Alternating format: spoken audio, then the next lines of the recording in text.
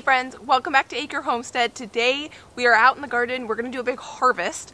I'm sitting here on my sweet potato patch where I planted sweet potatoes in a raised bed. This is my first year growing sweet potatoes and we're going to dig them up today and we're going to see together how well I did. I actually had to Google myself when to harvest sweet potatoes because this is my first year. I don't know. And there was a couple things. One, do it right before frost. And the second one was if your leaves start to turn yellow, which I was going to wait and actually harvest them in a few days. But we had a 34-degree night last night and it actually, I don't know if it frosted because my tomato plants and pepper plants look fine, but you can see there is definitely damage on these leaves. So I'm glad I decided to come out here and do this. We also are going to be harvesting some potatoes. I think we need to get all the green tomatoes out of here if we have time today, and the peppers. Now that I'm thinking about it, we've got some cucumbers that need to come out of the ground. We've got some winter squash that need to come out of the ground, and almost everything needs to come out of the ground now that I'm sitting here thinking about that with you. I've been greatly anticipating this all year long. This is one of the things I'm the most excited about growing, so I sure hope they did well. One is sticking up out of the ground and it's super teeny tiny, so I hope they're not all teeny tiny like the one I see. You'll notice my chickens hanging around with me this time of year. I like them to hang out with me. I don't care if they eat anything in the garden. It's kind of fair game. And if we have time, I'll cook dinner with you and you can hang out with me in the kitchen. I'm gonna throw something together. I don't know exactly what it is gonna be yet. I've got some pizza dough out and some chicken I cooked yesterday, and I thought it'd be fun to maybe make like those Costco chicken ranch things. So just hang out with me and we're gonna have a good time. So reading online, what you should do is find where the main plant is, so where you actually planted your sweet potato start. So like mine is right here, and cut away the vines. And I'm gonna do that in this whole bed, and then we'll come in and we'll dig the potatoes up all at one time. That way when you go to dig the potatoes out, there's some weeds, you know where the potatoes most likely are gonna be, and there's less likely gonna be damage on the potato.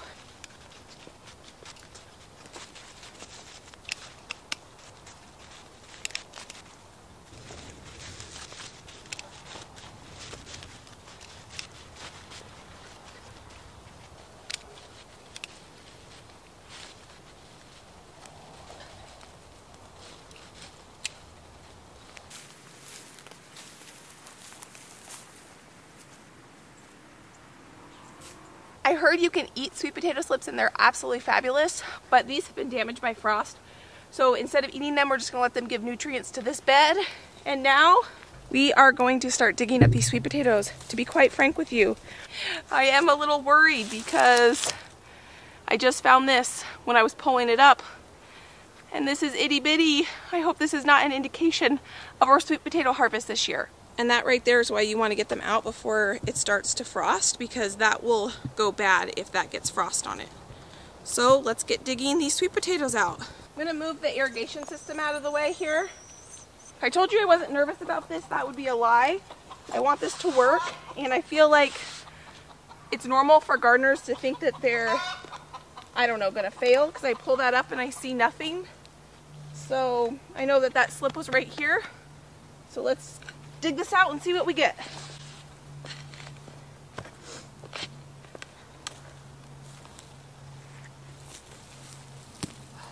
Oh, I see something. Oh shoot, stabbed it. Well, there's one thing.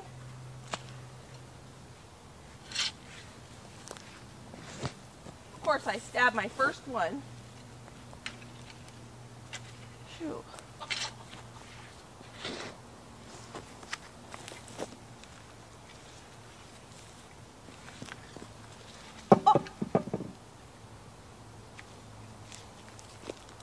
Here's one more, little.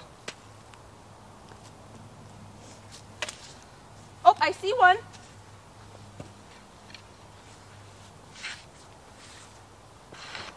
I'm trying to go as deep down as I can. Oh, there's some color in there. Oh, that's not a sweet potato though. I got some red potatoes. These are volunteers because this was a potato bed last year. There's some potatoes. Not what I grew, but something, I guess. These are so small.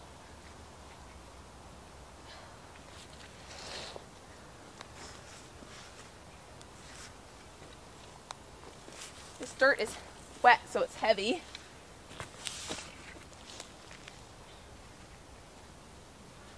My potatoes are super small, and I'm thinking as I'm digging these out, I have a couple thoughts here. I think some of the reasons why these sweet potato slips are so small are for a couple reasons. I planted them out about 2 weeks or 3 weeks later than they could have been planted due to shipping issues with the slips.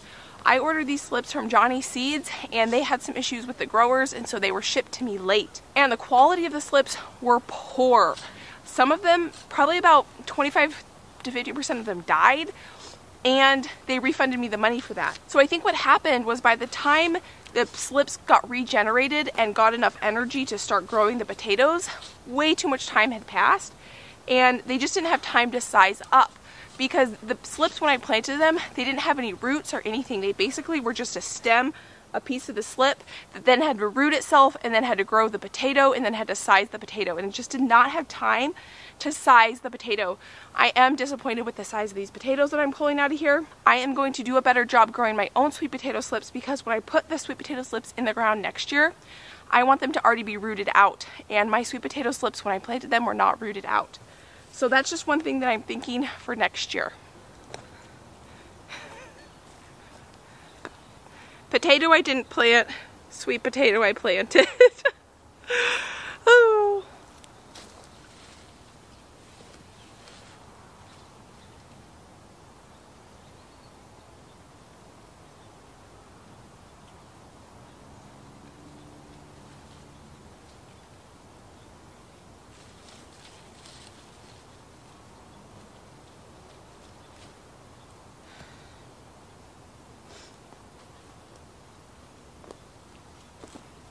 I just found another huge spud, and I dug this up, but I couldn't figure out what it was because it's kind of green, and it's a walnut.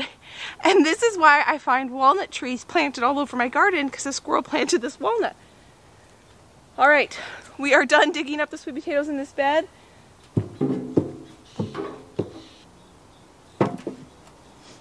Definitely a learning experience. Let me show you. This is the largest sweet potato that I got, that I grew. And it's probably the size of a small sweet potato you'd get at the grocery store. The average size is about this big. That is teeny tiny. This will not go to waste. We are going to eat all these sweet potatoes as long as they're good, I guess. We haven't even tried them yet, which we'll try together for the first time.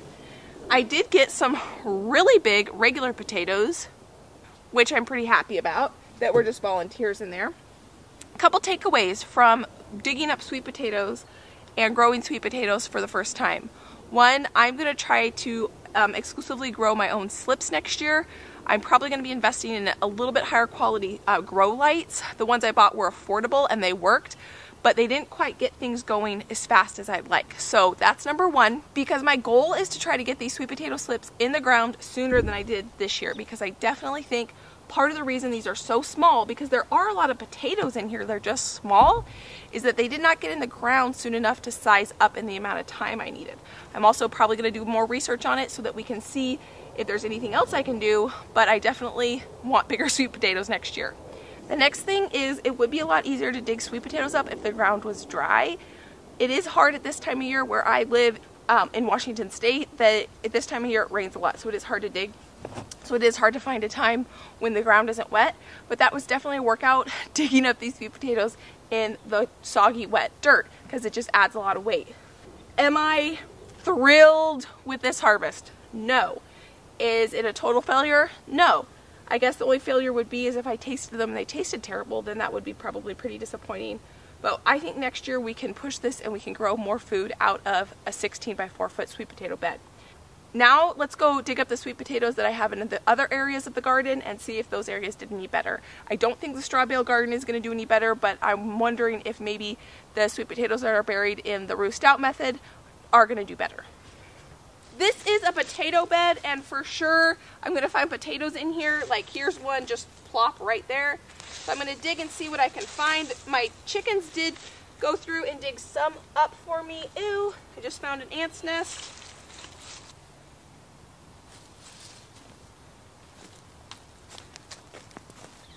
So this is the bed that I've been working on digging these potatoes. And you know what I almost did? I almost used this to collect my potatoes in. I was gifted actually a couple of these from you guys, and I am so excited to use this. Let me show you what this is. This is the coolest thing ever. It's called a roux apron because, look at this. It's got this pocket here. And what it does is it's got these releases here so that you can take it like this and go like this in your wheelbarrow, and there's a hole here. Instead of using my kitchen apron to do this, we're going to use this roux apron for the first time.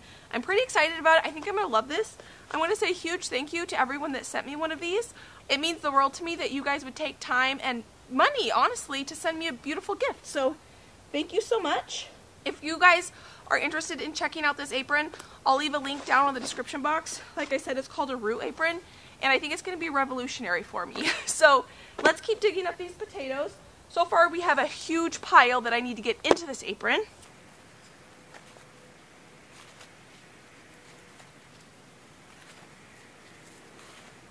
Oh my gosh, you guys. I'm loving this thing already, and I've only used it for a matter of 25 seconds. You see this right here? This is a wine cap mushroom that my girls dug up. I see one over here. I planted these mushrooms in the spring, and I've already harvested quite a few of them. I did a dinner with these. If you guys want to watch that dinner and me cooking them, I'll leave that link in the description box. But these are pretty cool. This is also a wine cap mushroom that has gone way big. See how big that is? It's loving it under this tree. I'm gonna let them grow, and I'm gonna let them release more of their spores and kind of inoculate this whole area under here. I posted me picking these mushrooms on Instagram for the first time, and a few of you guys had a little bit of concern that how do I know these mushrooms are safe and that, you know, I'm not going to poison myself or my husband or my family. And the reason I know that is because I planted these spores. I inoculated a bunch of areas in my garden. These are called wine cap mushrooms. I can't remember the name. I think it's called like Northwest Spores or something where I ordered them from. I'll leave them down in the description box, so if you want to get your own. They're the easiest mushrooms to grow because you don't have to have some special hardwood to grow them. They just grow in wood chips, which my entire garden, if you can see between all my beds, are just pure wood chips. So that's a great way for me to try to maximize my growing space, is to grow in between my beds, and I already have wood chips there, which is where they like to grow. So it's kind of been a cool win-win. And I just discovered last week that they started growing.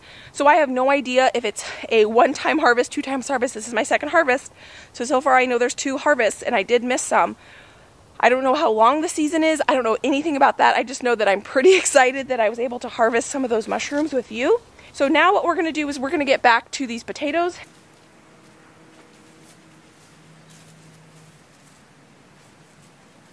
So let's see how this works. This is the first time I'm doing this with you. So I just unhooked this thing from here. I love it. I absolutely love it. You just hook this back like this, and now we're going to go harvest potatoes. I have some potatoes over here too, so we're going to dig these up as well.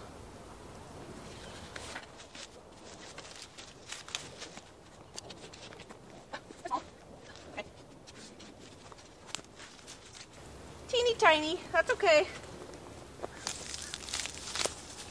I'm gonna clean this bed up a little bit while I'm in here. This is my celery patch right here, and it's done terribly, not because of the celery, but because of my lack of attention to it. And these were looking really good. I was gonna rip them all out, but these 2 plants look like they're growing new celery. So I just took off all the rotten stuff, because there's a lot of rotten stuff. I'm gonna let it compost in place here. And then I'm going to see what happens with the celery. The ones that bolted back here, I'm going to pull these up. So in this celery patch, this is the celery plant I was just picking around, is that plant right there went to seed, and it was laying over on these wood chips. And you can see all these little sprouts in here. These are all a bunch of little celery plants that sprouted. And then right here is my black beans weren't too far from here, and I think these are some black beans that sprouted. And obviously the celery or these aren't going to do anything at this point because we're going into winter, but that's kind of interesting. So I still have the straw bales that I need to harvest the sweet potatoes from, or need to, I guess is kind of a funny word. Could kind of maybe sort of harvest from just knowing what I know now from harvesting this stuff where the plant part looks really lush. I don't even think I'm going to worry about harvesting from the straw bales, because I really don't think there's going to be anything worth harvesting. I'm looking at them right now, and they're just so pathetic and sad looking compared to what I had in this bed, so I don't think there's going to be anything in them. There is a book, I'll leave it down in the description box, that is all about straw bale gardening. One of you guys had recommended it for me, and I haven't had a chance to read it. That's going to be my winter homework. And we're going to do straw bale gardening, and we're going to do better next year, but I need to learn the art of straw bale gardening. So we are officially done harvesting the potatoes and sweet potatoes for 2021 garden.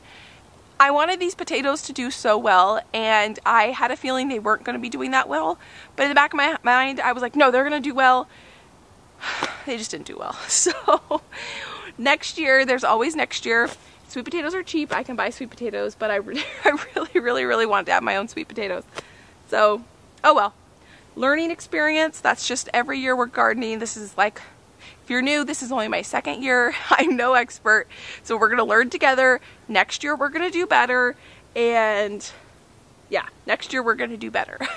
And I want to get all the green tomatoes, red tomatoes out of the garden. And I want to get all the cucumbers up and peppers. So let's go do those. I know those are going to be more successful than these darn sweet potatoes. They sure threw me for a loop. These are my cucumbers here, and I thought cucumbers were a lot more frost sensitive than this plant seems to be, because this plant doesn't seem like it had any damage. I love this cucumber variety. Cucumbers are not my favorite vegetable, but this is called burpless cucumber. And if I can find this in a seed catalog, I bought this as a start.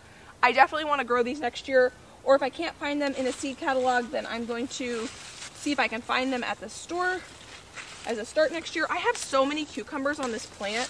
There's probably like 15 cucumbers on here. I'm not going to bring them all inside because we can't go through that many cucumbers right now. The thing about these cucumbers is they get so big. I mean, look at the size of this cucumber. This one's too big. I'm going to give this one to the chickens. But this is kind of the general size they get.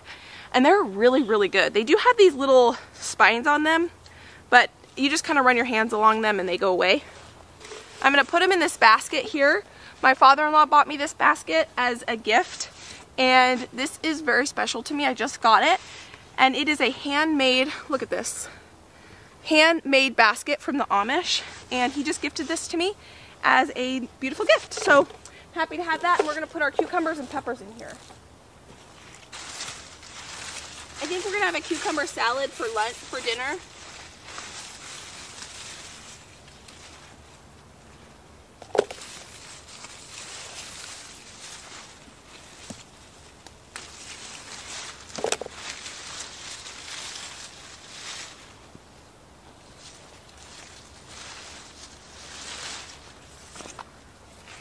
It's October 12th, so it's kind of crazy that we're still getting cucumbers. If you're wondering what I'm listening to, it's an audiobook. I always have audiobooks going all the time, 100% of the time. Basically, I'm either listening to a podcast or audiobook. If you're curious what I'm listening to, I will leave it down in the description box. And if you want a free 30-day trial to Audible, it'll also be linked down in the description box. The next plan we are going to do is we are going to go through the 2 pepper beds. We are going to pull out any and all peppers we find, regardless of size, regardless of ripeness. They're coming out today.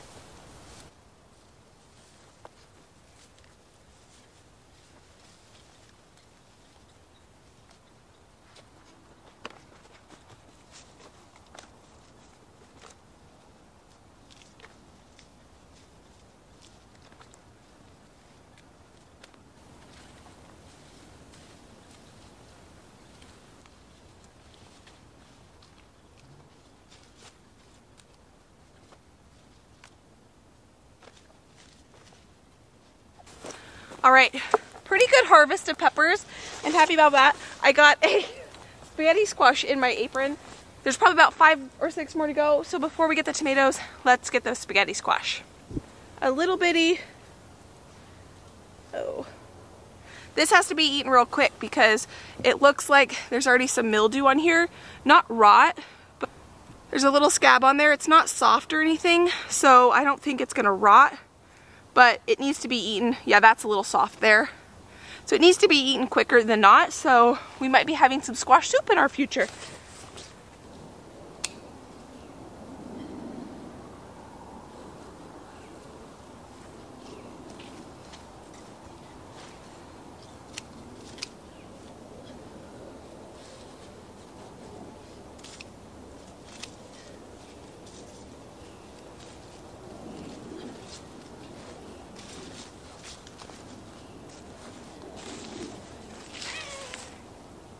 I would say that this roux apron is a winner. I have, I think, 4 of them, and I'm so excited to have more than one because this is kind of dirty, and so obviously I don't want to put my tomatoes and peppers and things like that in here because I dug up those potatoes and put them in here. But I'm thinking, oh, this spaghetti squash is going to need to be eaten. I think it got too cold. But I'm thinking that it will be so nice to be able to change them out as I'm working out here. I love the support on the back. I can feel, you know, I probably have 40 pounds or so in here, and it doesn't feel too heavy because there's support down here and on my shoulders. I'll be able to switch them out. So this one's really dirty, so in the future when I come out here, I'll bring more than one so that if one gets dirty, I can change before I have to wash it. So the 4 of you know who you are who sent me this roux apron. Man, there are a lot of planes going overhead today. The 4 of you who sent me these roux aprons, you know who you are, and I just want to say a huge, huge thank you. It means the world to me. Every time I go to my P.O. box, I honestly get a little emotional because you guys are all super generous, and I just want to say a huge thank you from the bottom of my heart for every one of you who sent me really, really kind letters. So thank you. I really appreciate it. Now we need to go harvest the green tomatoes, and there are a few red tomatoes.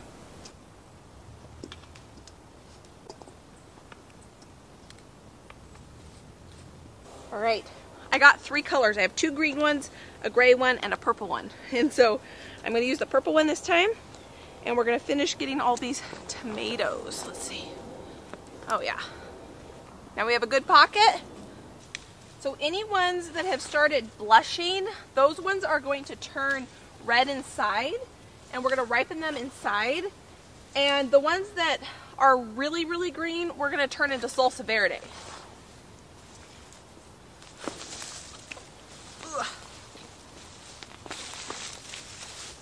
So I made salsa verde last year and I really liked it with green tomatoes, but it wasn't quite as good as when you make it with tomatillos, and it was more of a textural thing than a flavor thing. And I just watched a video from Homestead where they made their salsa verde and they ran it through a food mill. Well, I bought myself a food mill before I watched that video, but I haven't used it yet, and I think that is going to be the perfect application to use it for the first time, so that we can get a smoother salsa verde. That was the problem with making it with green tomatoes, is the texture was a little bit chunky.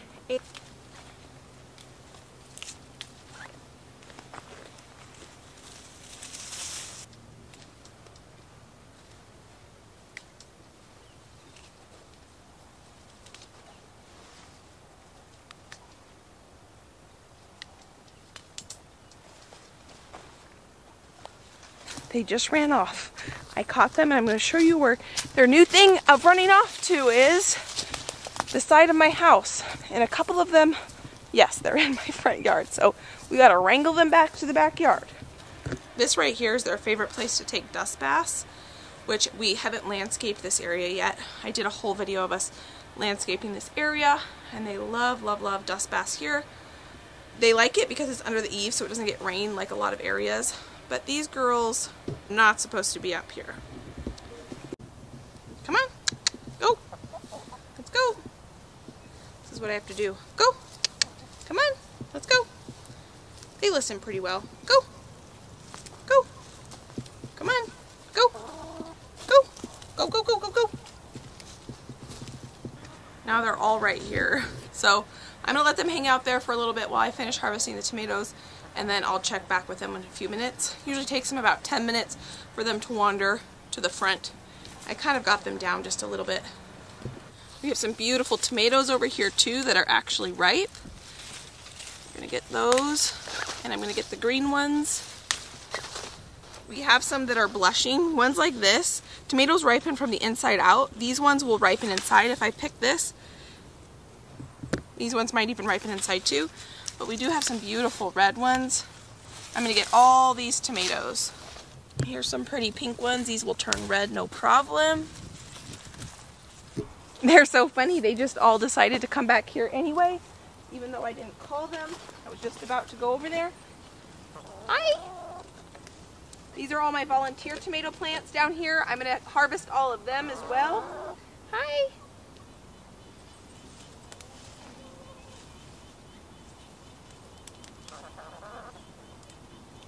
Alright, I have everything kind of buttoned up or in the basket that needs to be harvested right now. I'm looking around. I don't think there's anything else that needs to be harvested now. We got all of the green tomatoes, tomatillos. We've got squash. Oh, I harvested these a while ago.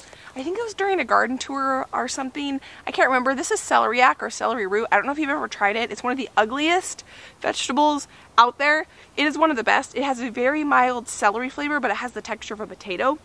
And to make a celery root gratin, like basically to make a celery root gratin, I'm not sure how to say it exactly, basically like scallop potatoes but with half celery root, half potato. So good. It's one of my husband's favorite things. And if you've never tried it, it's going to be at your grocery store most likely. It's kind of going to be in a small section because not very many people eat it, I don't think. We got it when we were doing a CSA, Community Supported Agriculture. We were a member of a farm and we were like, what is this? And it is so good. So if you haven't tried celery root, please give it a try. It's time to take all this stuff inside. So I want to welcome you into my kitchen now because that's where we're going to head. We're going to go make dinner. It's not going to be a recipe per se. It's just going to be me hanging out in the kitchen figuring out what I've got and what I can make. So if you want to hang out with me, join me in the kitchen.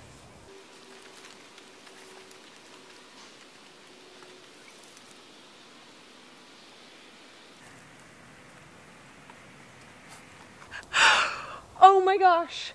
So I just went over there as I was walking, and I don't know if you saw me stop with the wheelbarrow, and I started pulling out sweet potatoes. The biggest sweet potatoes I grew are in the straw bales. Let's go harvest the sweet potatoes out of the straw bales. All right, so I just pulled out I just was gonna do it. And this stuff is really broken down, like a lot. But look, these are some of the best sweet potatoes I actually grew. All right, let's harvest these. Now there are a lot of small ones. Like these ones are small.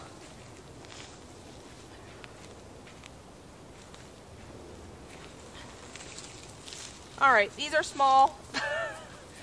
So maybe I just harvested the largest one I was going to.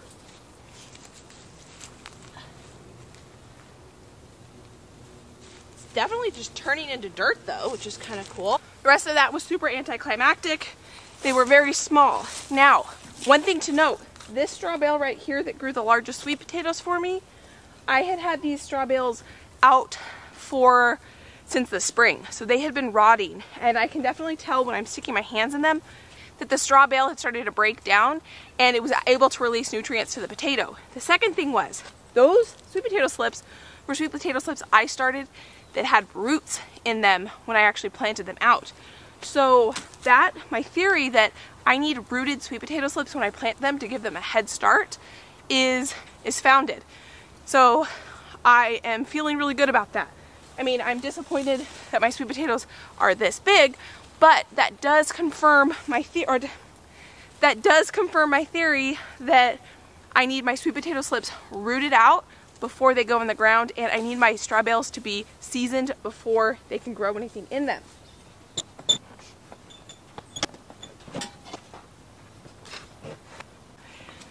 Every time I think I can get the whole wheelbarrow in one go, I can't.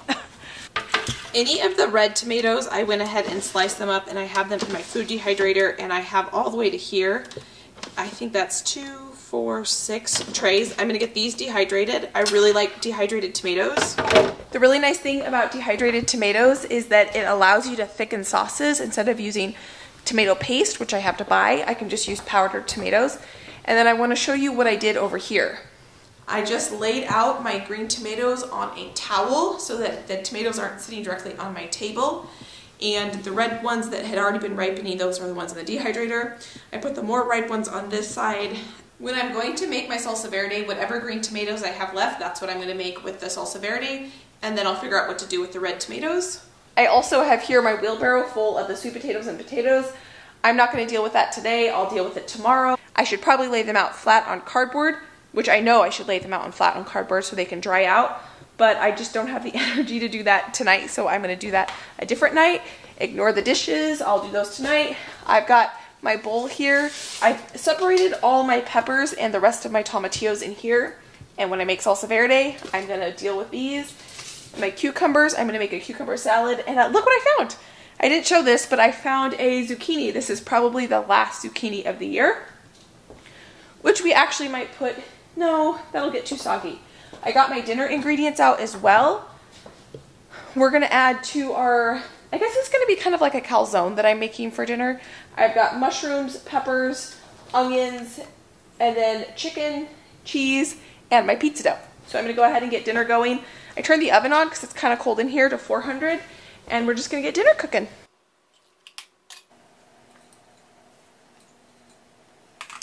So this is my first time making this recipe. Note to self, oil the counter before you roll them out so that the dough doesn't stick to the counter, and do not overfill. So today is October 12th, which I haven't mentioned earlier, and it's pretty exciting because my husband just got home and decided to heat up the wood stove for the first time, which is pretty exciting. We heat our home mostly with a wood stove all winter long because we have wall cadet heaters and they're very expensive to run with electricity. We don't have central air because our house was built in the early 80s, and electricity used to be cheap in the 80s in the Pacific Northwest, and it's not very cheap anymore, so that's why we heat with a wood stove. So it's going to be super fun and cozy to have that going. And then I also put some cookies in the oven. I made some cookies in the freezer cooking video that I did when I made cookies for my friend. I messed up the recipe, so they're not the perfect cookies, but they're going to be good for dessert tonight. Alright, I think dinner is done. So we definitely got a little bit of oozing of the cheese, but that's okay. It smells really good. We're going to have my husband taste it and see if it's any good. And then here are the cookies that I messed up on, but they're edible and they'll be a really good cozy dessert.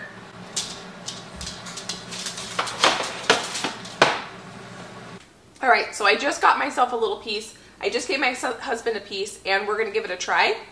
Josh, this is the pesto ranch chicken. I was kind of going for like those Costco chicken bacon ranch things because the pesto ranch chicken is in this, so that's kind of where I was going. The recipe is at scratchpantry.com. I'll link it if you want to know the recipe for that.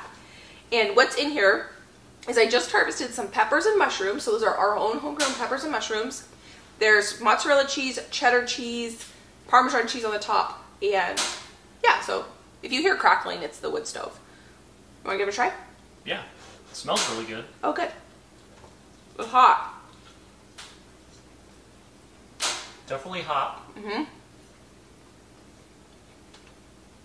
The addition of the onions and peppers is really nice. Adds some good moisture. Mm. As well as the mushrooms, too. I'm a fan. That's good. Very savory. Very, very, very savory. I want to say a huge thank you to you for hanging out with me in my kitchen and my garden. Time is precious, and I don't take that for granted that you take time out of your day to spend time with me. I think that's awesome that we get to learn and grow together. I hope you guys are having a great night, and I'll see you next time. Bye, guys.